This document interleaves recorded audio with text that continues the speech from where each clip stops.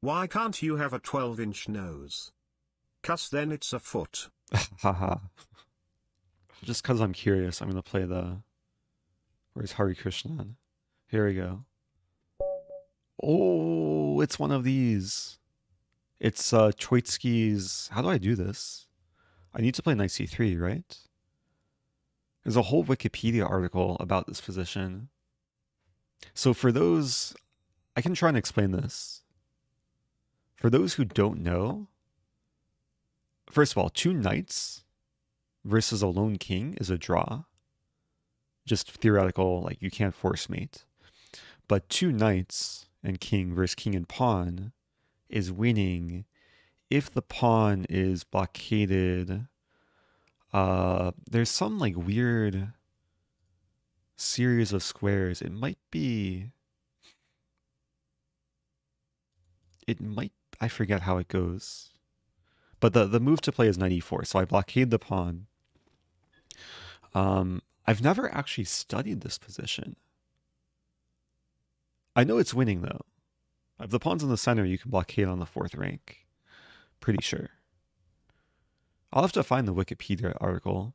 But I'm going to try and, I guess I'll try and figure this out on my own. The main issue is the 50 move rule. Okay, so I obviously have to like get this knight and king into play. Let's develop this knight first. So basically, if I'm not mating by move 51, and black hasn't moved the pawn, or I haven't taken the pawn, it's going to be a draw. Okay. This is going to be interesting. So I think I would like the knights to defend each other. The question is, if I play this, there's this move. But maybe that's okay. Because I'm controlling e6, and yeah, it's going to get like really weird. Because this knight can't really move. If this knight moves, a pawn pushes, and if I ever take it, it's a draw. But now, okay, now if the king moves here, I move up. It's not stalemate. I'm controlling these 2 squares.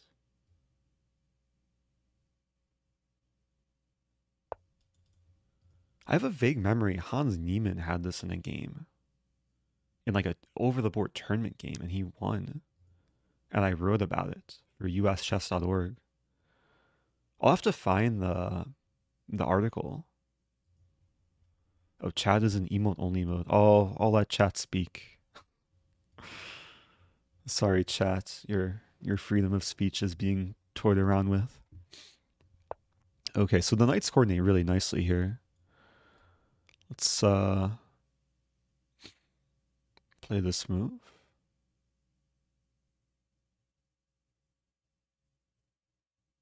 I mean, most natural, right?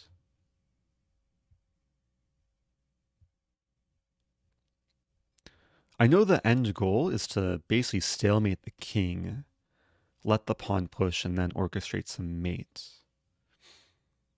When I say stalemate the king, I would have to take away all the squares and then allow the pawn to move. So for example, this move,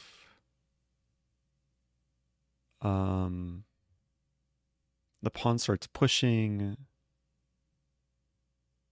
and there's no real mate. How do I do this? Man, this is gonna take some magic maybe. So the king wants to come here, and I want to trap it in this kind of quadrant. What to do? Knight here, king here. I could also like make the king walk this way. Not sure though. Let's play this first. At least I'm controlling h4. It's only move 10, so I have basically 40 moves to kind of play around. Thank you, White Ferrari. Yeah, after this game, I'll have to show the Hans game and also the Wikipedia article. There's something called Troitsky's line, which is like it basically explains the theory of this position. Okay. I might have to start calculating like knight g3, king here, here. There's knight f6 as well.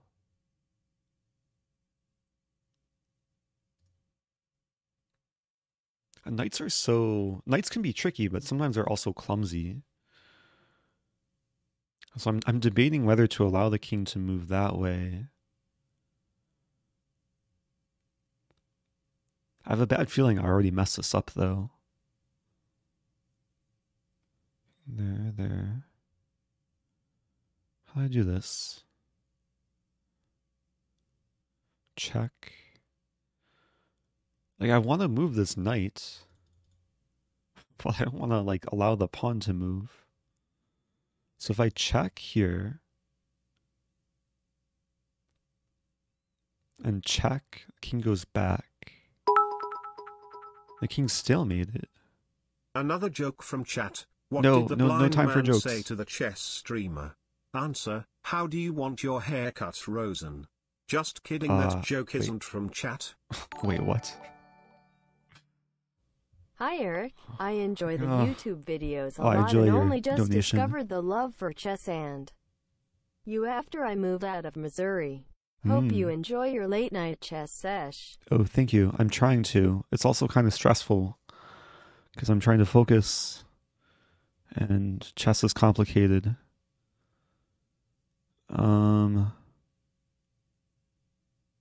Play this move. Play this move, and we'll see how this goes. GMs would be like, so obvious, mate, in 26, come on. Yeah, I mean the table base will find forced mates. I think a GM would probably do this better than me. Though I don't know. This is a type of position not too many, even like really strong players, formally study.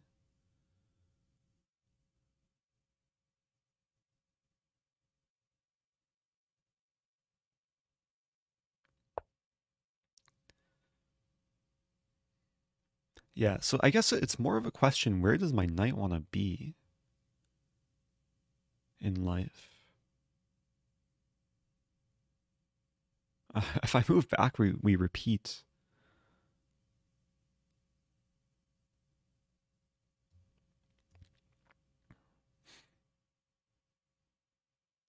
So, oh, I have an idea. Okay, I'm going to move this way.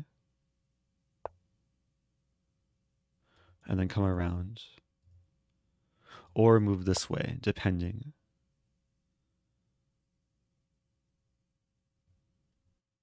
So this square is covered.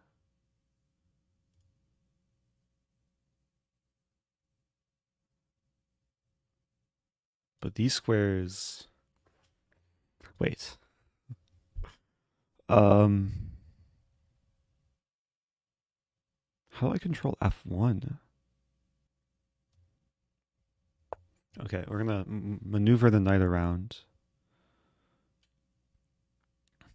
I'm almost positive I'm wasting some tempi here, but it's all with good intention.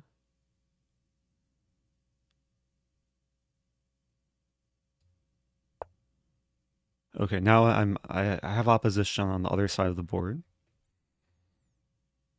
And I'm controlling F2, but the king, the king's going to try and be slippery. We're going to keep the opposition.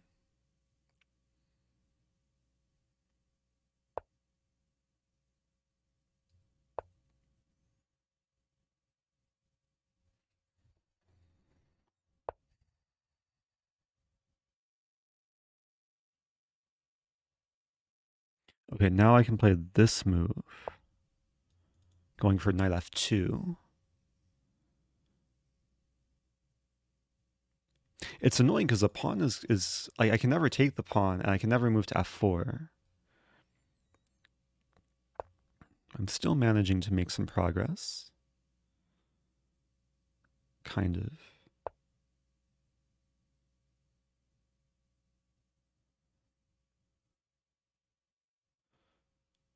really want to use the other knight.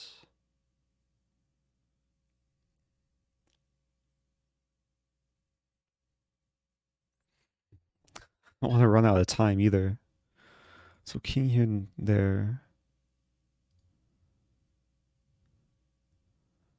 Oh, I feel so close as well. Oh, I can play this move. Oh, let's go. Okay. This move didn't come to mind initially. It's so weird too, because like you have to use a different kind of thought process. Did my opponent just give me more time? I guess opponent did. You have to think about this position differently than you do just other types of chess positions.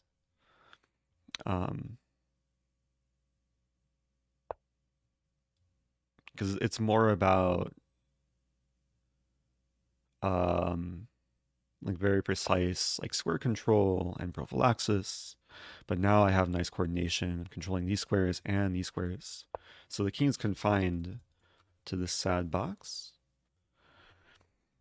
The question is, how do I drive the king into the corner and not stalemate it? Probably like this. King has 2 legal moves. Okay, now I play this move, controlling this square.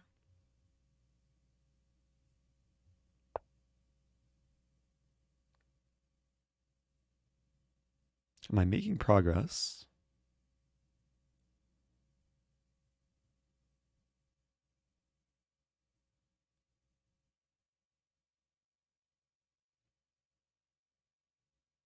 Wait. I have this move. Here, here, here. Let's try this. It's a weird maneuver, but I want to come to e3 to then control f1. The timing has to work out, though. Okay.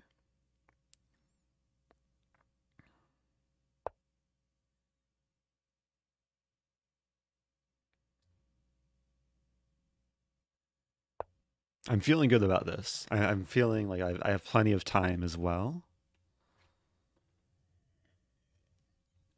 So now the knights are like perfectly placed, controlling these 2 squares, and also g2. So now I can move the king in further, or basically shouldering out. So the king can't move up; it has to move back. And now, wait, the question is, how do I finish things off?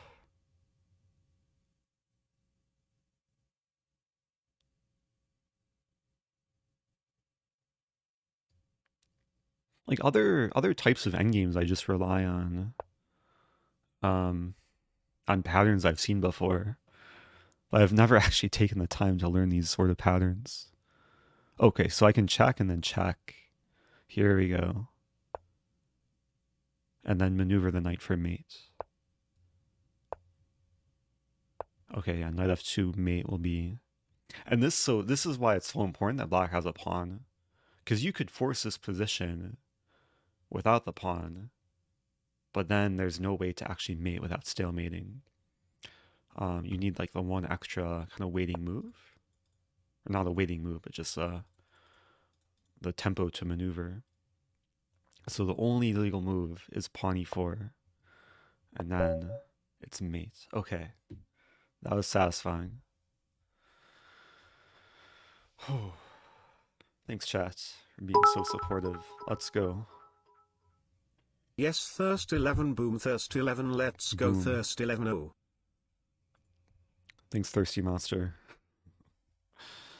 Yeah, that's probably one of the more difficult, like, theoretical endgames compared to...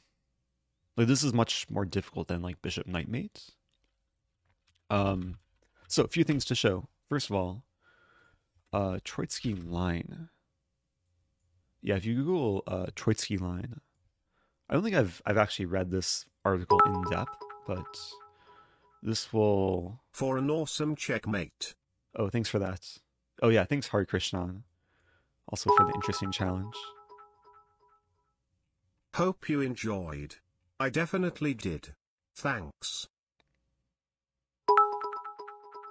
Yeah, so this is basically the line where the pawn needs to be, like if the pawn's beyond this line, then it's drawn. That was amazing. Let's go. Oh, thank you, Mr. Kilo. And Cloud9 PT. Hey YouTube. Oh, and Ragtanurak and McJurgle and Incognito. Cheers, BC endgames are hard. Okay, I'm gonna try and find That was incredible to this watch. Hans Amazing game. stuff, champ. Oh, thank you.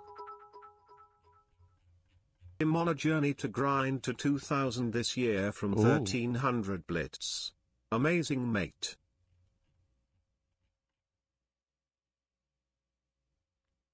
Ah.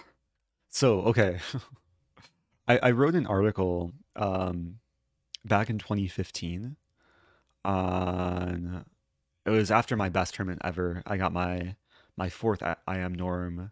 It was a tournament that put me over the rating to get the IM title.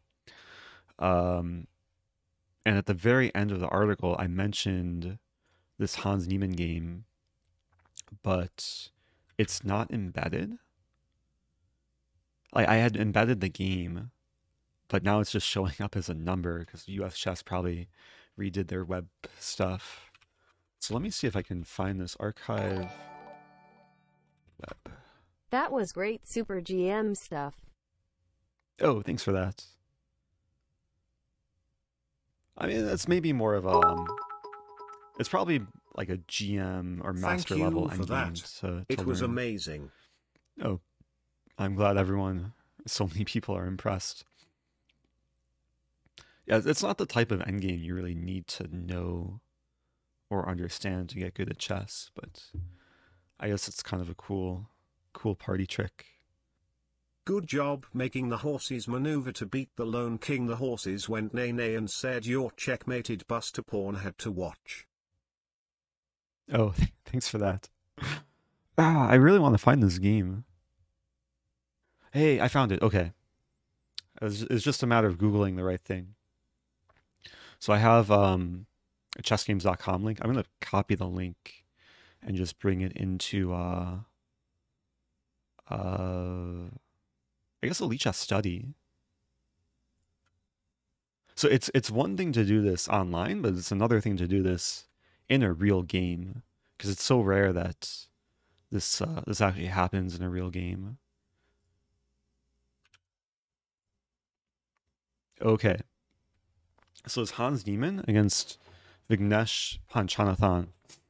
2015, Chicago Open. Hans was just an even smaller child. Lee chess is love. Lee chess is life. Let's go. Let's go. So this is a really long game. I just want to show the end game. That was like a crazy imbalance. 2 knights, but black had like 4 pawns on the king side. And then black started winning the pawns. Yeah, it was so crazy. I'm realizing this is my second time sharing a Hans Neimann game on stream. It makes for such good like clickbait though. So, okay, so Hans got to this position, which, which table base says a win is prevented by the 50 move rule. So white's winning if the 50 move rule didn't exist. That's actually really funny. But somehow he still managed to win.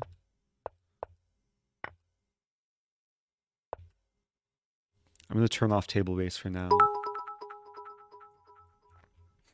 Whatever your title may say, you're a super GM, Bob Rosen, to my eyes. You just call me Bob Rosen? Oh, super GM Bob Rosen. Or Bob Rosen. Ah, combining our names. So just to show, okay, Hans had this position. According to the Troitsky line, if the pawn, so the f pawn needs to be on f5 or below, but it was on f4. So if it's on f4, then there's no like forced win. But he still managed to win. And it took him, when was the last? So the capture was on move 56. And he ended up mating on move 104, so he just barely did it. And this is probably more difficult, because I had the center pawn, but the knight doesn't control as many useful squares from f3.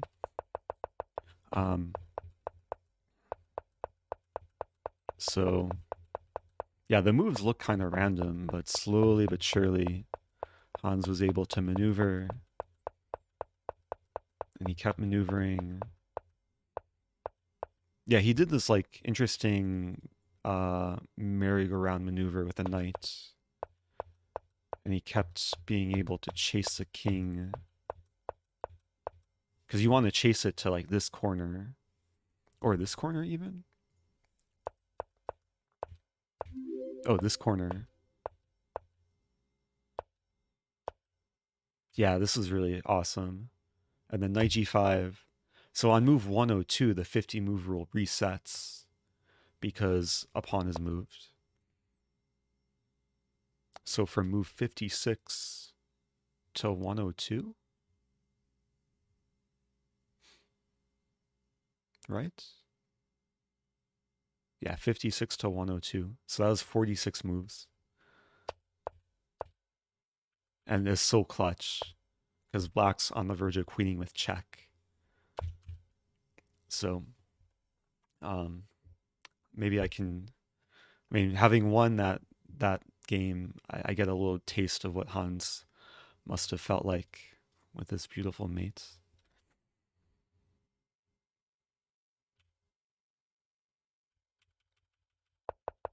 Did Hans play knight a4? Oh, Hans didn't play knight a4 this game, unfortunately. But that's okay. Okay, so if this goes on YouTube, which maybe it will go on YouTube at some point. Hope you guys enjoyed that. Hope that was instructive. I've actually never got around to like teaching this to anyone. So I hope people are enlightened. And if you have questions, feel free to ask in the YouTube comments. But please avoid ferocious debate. And I'll see you in the future.